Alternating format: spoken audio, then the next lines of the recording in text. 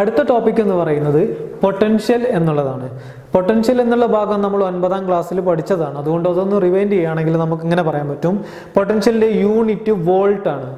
രണ്ടാമത്തത് പൊട്ടൻഷ്യൽ കൂടുതലുള്ള സ്ഥലത്ത് നിന്ന് പൊട്ടൻഷ്യൽ കുറഞ്ഞ സ്ഥലത്തേക്കായിരിക്കും വൈദ്യുത പ്രവാഹം ഉണ്ടായിരിക്കുക. അതായത് വൈദ്യുത പ്രവാഹം ഉണ്ടായിരിക്കണം എന്നുണ്ടെങ്കിൽ പൊട്ടൻഷ്യലിൽ ഒരു വ്യത്യാസം വേണം. ഉദാഹരണമായിട്ട് നമുക്ക് പറയാൻ പറ്റും, ഇപ്പോൾ ഉയരത്തിലുള്ള വ്യത്യാസം ഉണ്ടായാൽ മാത്രമേ ജലം അല്ലെങ്കിൽ വെള്ളം ഒരു സ്ഥലത്തു നിന്ന് മറ്റൊരു സ്ഥലത്തേക്ക് ഒഴുകുകയുള്ളൂ. അതേപോലെ തന്നെ ചാർജുകൾ ഒഴുകണം എന്നുണ്ടെങ്കിൽ ഇവിടെ പൊട്ടൻഷ്യലിൽ വ്യത്യാസം വരണം.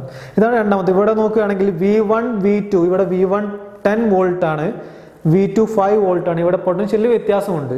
അപ്പോൾ പൊട്ടൻഷ്യൽ കൂടുതലുള്ളത് ഇവിടെയാണ്. ഇവിടെ നിന്നായിരിക്കും വൈദ്യുതി കുറഞ്ഞ ഭാഗത്തേക്ക് പോവുക. അടുത്തത് പറയാനുള്ള പൊട്ടൻഷ്യൽ വ്യത്യാസം. ഇവിടെ നോക്കാം. ഇവിടെ പൊട്ടൻഷ്യൽ വ്യത്യാസം എന്ന് പറയുന്നത് 5 വോൾട്ട് ആണ്. 10 വോൾട്ട് ഇവിടെയും 5 വോൾട്ട് ഇവിടെയും ആണെങ്കിൽ വ്യത്യാസം എന്ന് പറയുന്നത് 5 വോൾട്ട് ആണ്. ഇതിനെ നമ്മൾ പൊട്ടൻഷ്യൽ വ്യത്യാസം എന്ന് പറയുന്നു. ഈ പൊട്ടൻഷ്യൽ വ്യത്യാസം ഒരു സർക്യൂട്ടിൽ നമുക്ക് കൊടുക്കാൻ വേണ്ടിയിട്ടുള്ള ഒരു ഉപകരണമാണ് ബാറ്ററി അഥവാ സെൽ, അല്ലെങ്കിൽ സോളാർ സെല്ലുകൾ, ജനറേറ്ററുകൾ. ഇതിനെയൊക്കെ നമ്മൾ പൊട്ടൻഷ്യൽ വ്യത്യാസം ഒരു സർക്യൂട്ടിൽ കൊടുക്കാൻ വേണ്ടിയിട്ടുള്ള ഉപകരണങ്ങളായിട്ട് പറയാറുണ്ട്.